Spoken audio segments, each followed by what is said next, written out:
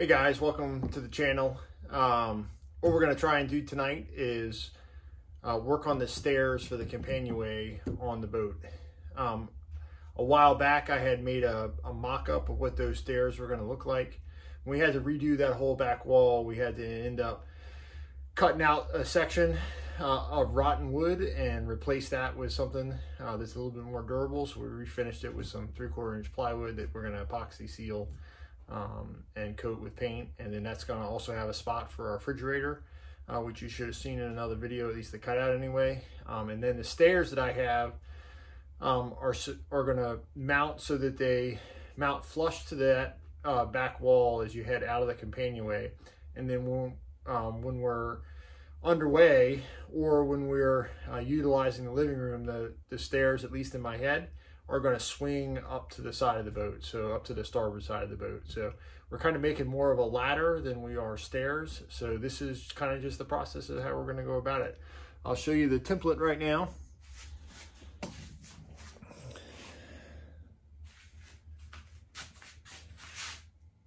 So that's kind of basically what it's going to look like.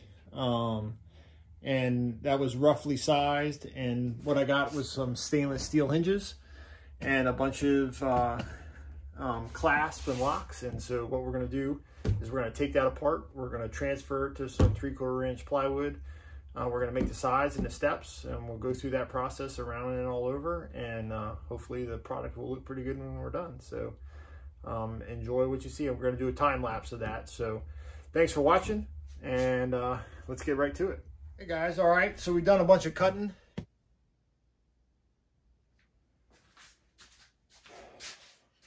All right guys, so here the two halves of the kind of stairway. So we curved the edges and just did a round over on them. Then gave everything a nice light sand.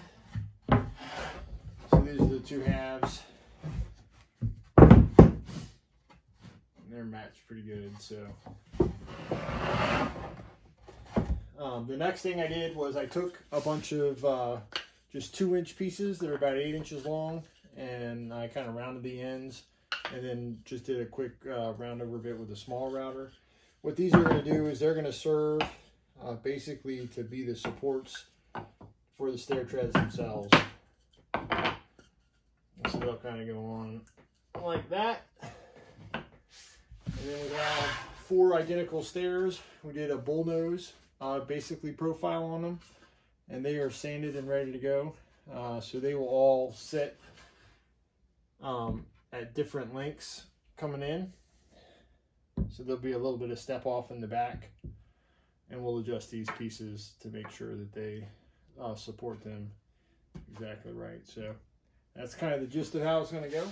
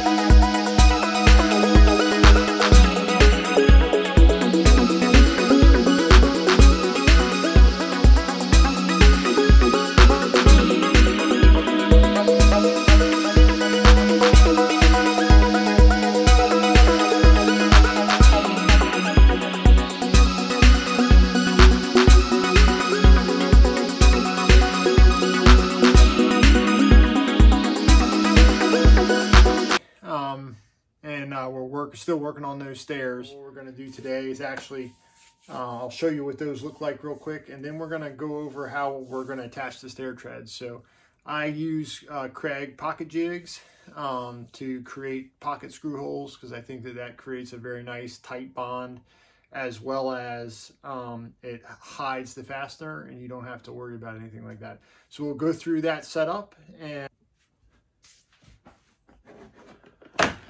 all right, so this is the Kreg R3 kit, and it comes with a pocket hole jig. It comes with the drill, and then you have a long square drive bit for the thing. Now, because the wood we're using is 3/4 of an inch, I have the jig set up so that, I don't know if you guys can see that, but it's set for a 3/4 inch width. And then the drill guide is set for a 3/4 inch. And how you do that, there's a, inside of the container, there's some markings, and all you got to do is set the guide in there, and then you move that collar up to where the 3/4 inch is, and then that sets to your appropriate depth. I also have a clamp, and that holds the jig securely. There's a flexible mount. Basically, you stick that in, and then we'll take a piece of scrap wood here so you can see what we're doing. Basically, that goes on like that. You pull that together.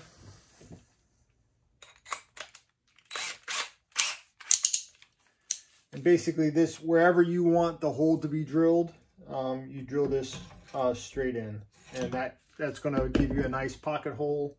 And I'll show you an example of what that looks like before we get anything done. And what you get are pocket holes, and the drill goes almost all the way through, but it's set at the perfect depth. So if you use, like today, we're going to be using 1¼ Kreg screws, and that's the perfect depth and setting to screw this into a 3/4 inch material, so you don't have to worry about